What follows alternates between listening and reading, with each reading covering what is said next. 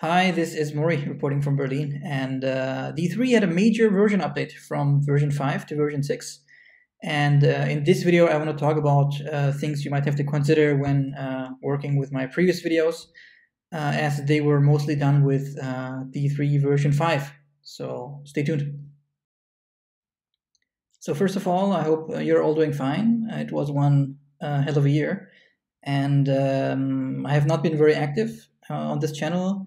Not because of the pandemic, but mostly because I was heavily invested in another project, which is now ended. And I wanted to close out this year with one more D3 video, since I've reached 1,000 subscribers on YouTube, which was actually my goal for this year. And yeah, mission accomplished, I would say. So I would like to say thank you, and I hope to change the amount of content that I push to this channel in the next year. So thank you. So like I said, this year D3 had a major version update from version 5 to version 6. And one of the big changes that was introduced was the way that events are handled now in D3. So if you remember video number 5, we were making this bar chart here interactive by introducing tooltips that appear when we hover over one of the bars here. And we were positioning these tooltips by writing an event handler for each bar for the mouse entry event, and with the help of the value of the current bar and the index value of the current bar, we were positioning these tooltips by passing the value and the index to X and Y scales, which are basically responsible for transforming raw values into pixel values on our SVG. And this is still version 5 of D3, so it still works. But what has changed now in the version 6 of D3 is the signature of this event handler function we have right here. So instead of receiving the current value and the current index value of the current bar or the current piece of data, we now receive the current event, which you're also probably used to from other event handlers, and the current value of the current piece of data. So this means we no longer have access to the index value of the current bar, which we're using to position the tooltip on our x-axis.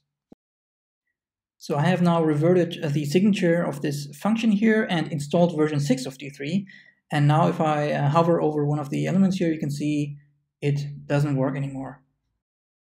So now with version 6 installed, let's now change back the arguments here from the value into the event and the index into the value. And now the problem remains, we now have to kind of figure out how to grab the index of the current bar that has been hovered over. So there are several ways to do this, and one way is to tell D3, hey, D3, select all of the existing elements with the class name bar in my SVG and return to me their nodes. So they're like DOM elements behind these bars, and then return to me the index of the current bar that I'm interacting with. So the current DOM element. And the current DOM element that I'm interacting with is actually in the event object here itself by looking at event.target. So we're now comparing the DOM element that we're interacting with all of the DOM elements of these bars, and then retrieving the index value we're looking for. So this will actually return to me the index value that I am using down here to position our tooltip. So if I save this, then you will see that our bar chart here has returned to normal. So in the next example, in video number 13, we were building this brush chart with D3. And you can see that the code example doesn't even work with version 6, because up until version 6 of D3, you had this special event object you had to import from the D3 library, which contained all of the information about the event that is currently happening. And this is no longer the case. So in version 6, this import, this event here, is no longer exported from the D3 library. So what we now need to do, like in the previous example, we now need to grab the event from the arguments of this event handler. So if I do this, everything will just be the same. So you just have to be careful when you are working with events, because you no longer import like these special like brush or zoom events or like click events from the D3 library, but you have direct access to them in the event handlers. So in the next example, in video number 16, we were building this zoomable line chart here with D3. And this still works with version 6, but there's one thing that you can actually now completely remove. So you can see here there's this like event handler for zoom events. And we were using this special zoom transform function from D3 to grab the current zoom state of our SVG to store it in a use state hook. And this is no longer necessary to like grab the current zoom state of our SVG, because we now have access to the zoom state in the event that is being passed to this event handler. So instead of saying the zoom state is like the transformed version of our SVG here, or the node of our SVG, we can now say the zoom state is just simply event.transform. So you can now remove this import, and it will just work the same way.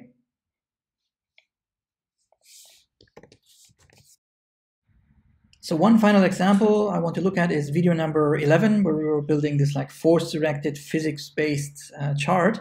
And you can see that with version 6, it doesn't work either. And that is because another like export from D3 is no longer available for import. And that is the mouse import we have right here. And we need to remove this and then go down to the event handlers that we were using. For example, the mouse move event handler. You can see we were using this mouse function, and instead of using that, we now have to access the event from the arguments as before. And now to grab the like X and Y position of the mouse move event on our SVG, we actually have to import something else from D3, and that is the so-called pointer function. So this will be imported, and here we now have to pass this event into, so that we get the relative X and Y position of that mouse event on our SVG. And the same I will also do here for the click event, where I'm also using the like mouse function, and here I also have to grab the event from the arguments.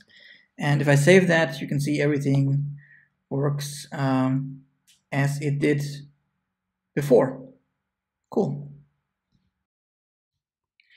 So yeah, that's it for this video. I hope you liked it and got a better feeling about this new version of D3. If you have any other like issues with the code examples in the GitHub repo, just let me know. I will be updating all of them for the new version. And I can also recommend to you to like check out this migration guide for D3. And yeah, I guess that wraps up 2020 for me on this channel. And yeah, take care and see you in the next one. Bye.